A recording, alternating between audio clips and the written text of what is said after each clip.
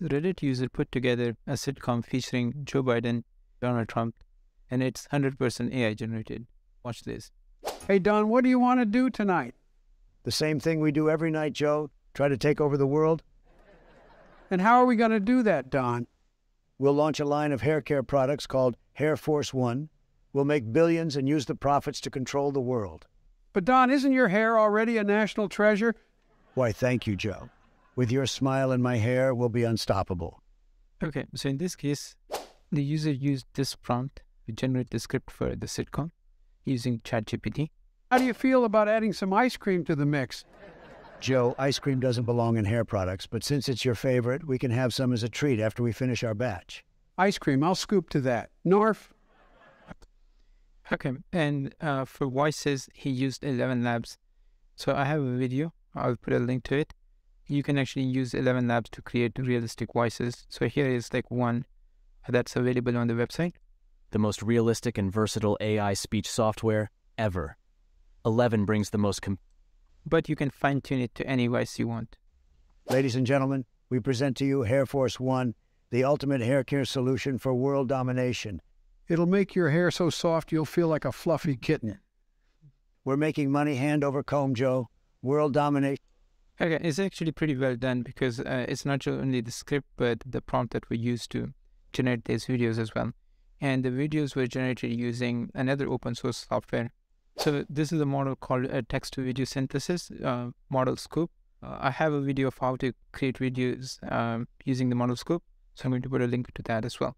This is just a glimpse of what personal entertainment could look like in the future. Now, you might think that the video quality is pretty bad, but later in the video, I'm going to show you another open source model, which is able to generate pretty consistent and high quality videos.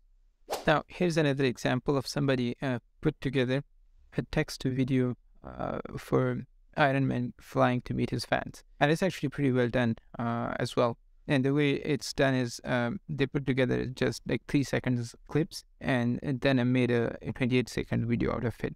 However, the group from Microsoft Research just published this paper titled Diffusion or Diffusion for Extremely Long Video Generation. And here they showed that you can generate much longer videos. So they actually gave an example of a Flintstone episode, which is 11 minutes long. And here is the episode. So the way it works is for different segments, they also included these prompts that were provided. So for example, a cartoon title card for the Flintstones, right? That's like the first one. And then Fred is saying something in the room, and it generated the video. So they are simply combining those together to get much longer videos. And the quality of these videos are much better.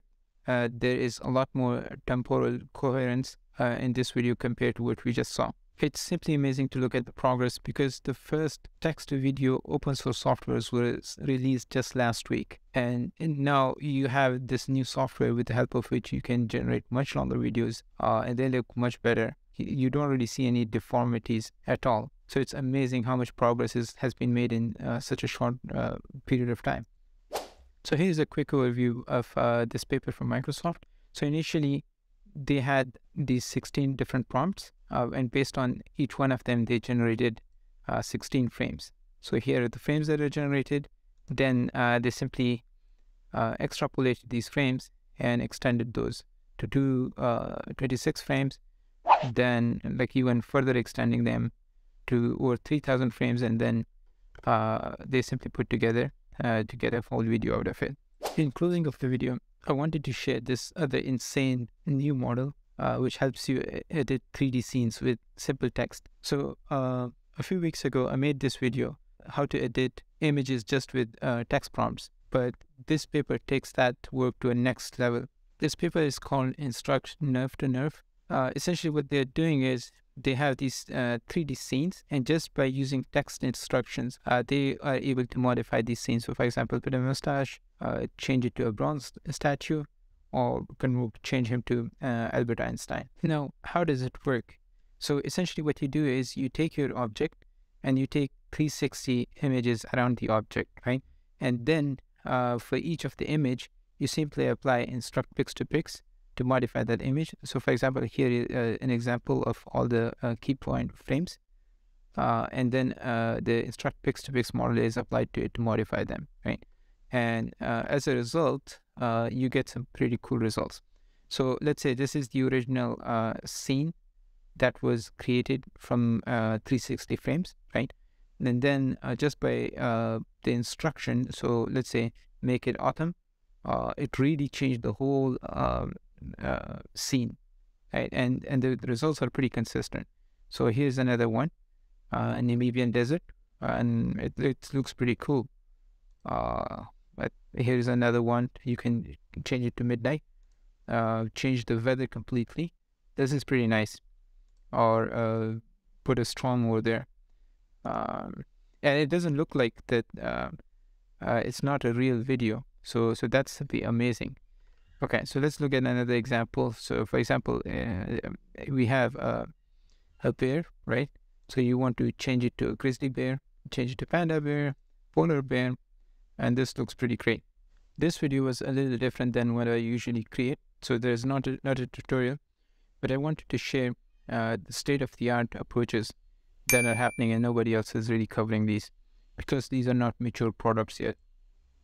If you like this video and would like to see similar state-of-the-art approaches, please comment and I'll make more of these. Don't forget to like and share the video with your friends. This is definitely an iPhone moment for AI. And what a time to be alive. Thanks for watching. See you in the next one.